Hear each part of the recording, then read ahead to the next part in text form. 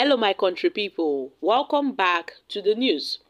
The camp of the People's Democratic Party, PDP presidential candidate, the former Vice President, Atiku Abubakar, has demanded explanations from the Presidential Election Petition Court on why the certified true copies of its judgment bears the header of the Bola Tinubu presidential team. Now, Nigerian News recalls that there had been insinuations that the tribunal ruling was compromised in favor of President Bola Tinubu due to the Tinubu presidential legal team Watermarks found on the copies in circulation on social media. However, the coordinator of the Tinubu presidential legal team, Babatunde Ogala-San, in a statement on Saturday, debunked such insinuations. According to him, the judgment was not compromised and the watermarks were only applied by the team after they got their own copies of the consolidated judgment from the Court of Appeal. Now, Ogala further explained that the lawyers for the PDP were present at the registry when they picked up the clean copies of the tribunal ruling, adding that the PDP lawyers were even the first to pick copies of the judgment from the court registry. In a statement to news reporters, the Special Assistant Communications to Atiku, Mr. Frank Shaib, stated that it is very important that the Presidential Election Petition Court should really tell Nigerians why they chose to affix the header of the respondents on the CTC copy of their judgment, whereas the copies that went to the petitioners did not have the same. What was that? Because the Tinubu legal team is deemed to be accorded special privileges, so the court must explain, he said.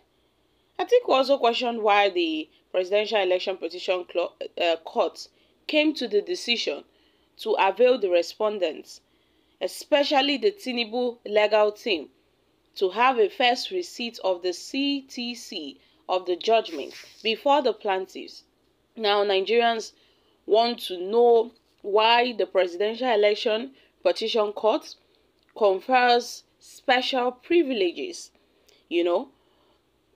to the Tinubu legal team by making them to have the first custody of copies of the Presidential Election Petition Tribunal, even though it was more urgent for the petitioners who needed the document in order to cause an appeal to the Supreme Court within 14 days, including weekends. In the course of delivering its judgment, the Presidential Election Petition Court had spoken of the petition it was ruling against in a vexatious language, as it was a crime to bring a case of electoral banditry before the court. However, unfolding developments after the court's alleged suspicions about whether or not the Tinubu legal team provided clerical services to the Presidential Election Petition Court. Otherwise, how and when did Tinubu presidential legal team creep into a document that was supposed to be the official document of the Court of Appeal of Nigeria? So, we need to reinstate that the Tinubu presidential legal team on the top left-hand corner of the 798 pages is neither a metadata, it is actually a header, meaning that except for a valid explanation, the Tinubu presidential legal team is the originator of the document. For the purpose of clarity, a header is a text, that is placed at the top of a page, which shows that this belongs to this person. So, my country people, the Presidential Election Petition Court must, on its honor, if indeed it has any, clarify why the court chose to put the header of the Tinubu's legal team on the CTC copy of the judgment document. Why would they do so? Atiku has demanded an explanation. Again, the Presidential Election Petition Court must explain why it came to the discretionary decision of having the respondents have a custody of the judgment earlier in the day on Friday, while making the same available to petitioners later in the day, only after the lead counsel to Atiku and the PDP had written a second letter, and the first was on Thursday, to the court demanding for the copies of the judgment.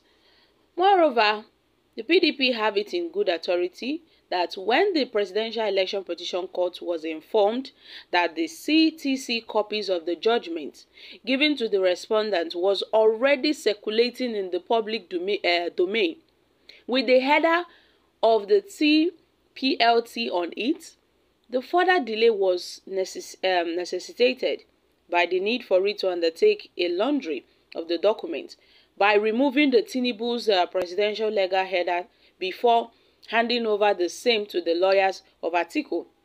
Whereas the legal team of the PDP and Atiku had, statutory 14 days to prepare its appeal to the Supreme Court.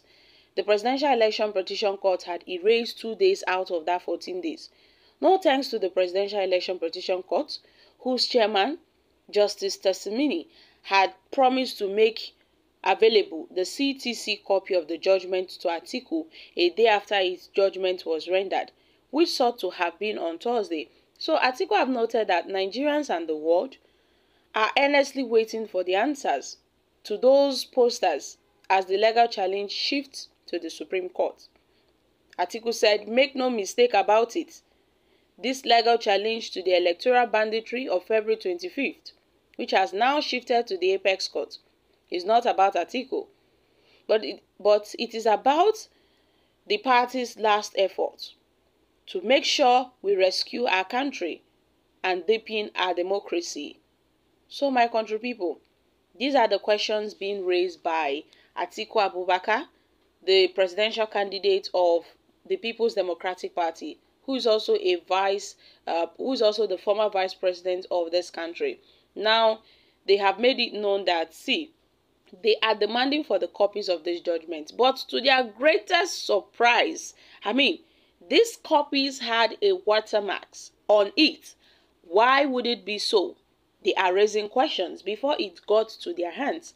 Why is it that they had this watermarks of Tinubu's legal team on it? Why? So, one question that lingers is whether this decision signifies a special privileges afforded to the Tinubu's legal team. So the court has to provide an explanation for this. If there is a form of a preferential treatment towards Tinubu's legal team. So guys, I'm dropping here. What are your thoughts on this? Kindly share your thoughts concerning this in the comment section. Thank you.